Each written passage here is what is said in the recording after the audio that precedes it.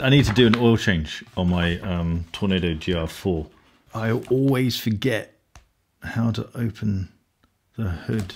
It's one of these, but I always forget which. I can do it. I can do it later. I can do it. Let's talk about this new watch. It's pretty hot.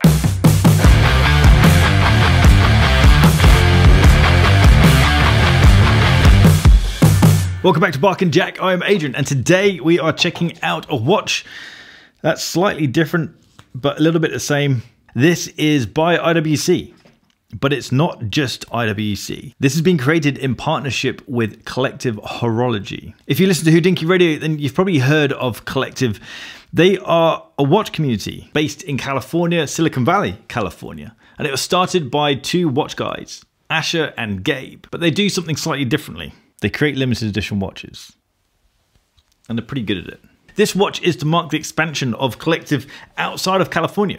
They are now branching out to London, the UK, and so people can now join the community. And when you become a member of Collective, you then have access to buy the Collective limited edition watches. Or a better way to describe it is the watches are offered to the members first, and then they're offered to the public. The specs of this watch are slightly different from the normal Pilot's chronograph that IWC do. We have a 41mm wide case. It's 14.5mm thick, so it's quite a chunky beast, and it has 100 meters of water resistance. Although being a chronograph, I wouldn't suggest going swimming with it because it only takes for one push of one of the pushers, and the watch won't be very happy.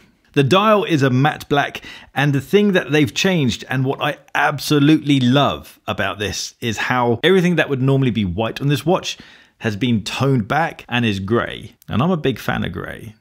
It makes this watch feel a bit more purposeful. IWC chronographs are purposeful anyway. They're built with purpose. That's the whole point of them being pilot's watches. But it feels just a bit more tactical. It feels a bit more military with it being subdued.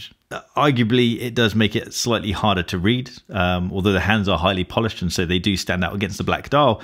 But there's less of a contrast between grey and black compared to white and black. The loom is also grey, which is interesting. It does look cool and it is different. Another little touch, which I love. This has a German date wheel, which I think is cool. Again, another little touch of difference. It just makes the watch just that little bit more interesting. The case has a horizontal satin brush finish on the side, and on the top it has a radial brush finish as well.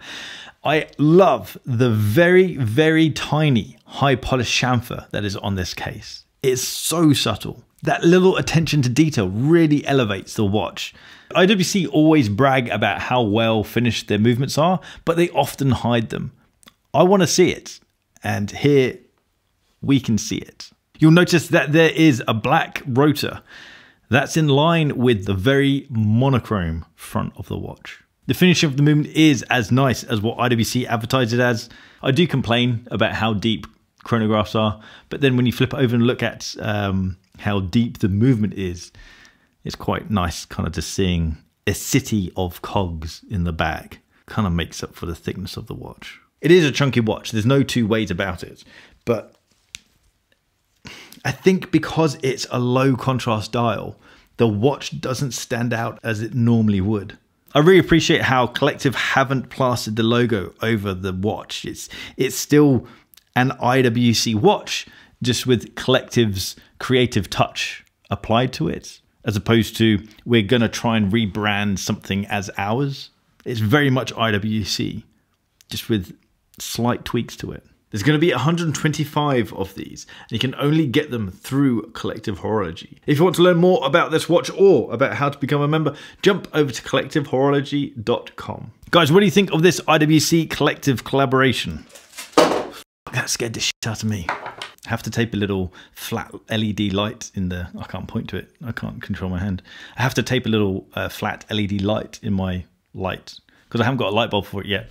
And I want to highlight the little cameras down here. Secrets out. Scared the shit out of me, that did.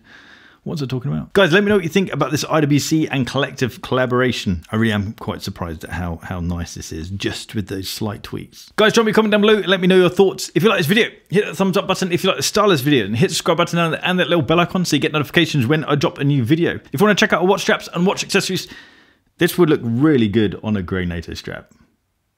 I'm not going to do it because I don't want to scratch the case, but that would look hot on a great NATO strap.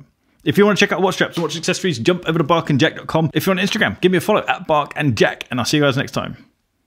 Take care.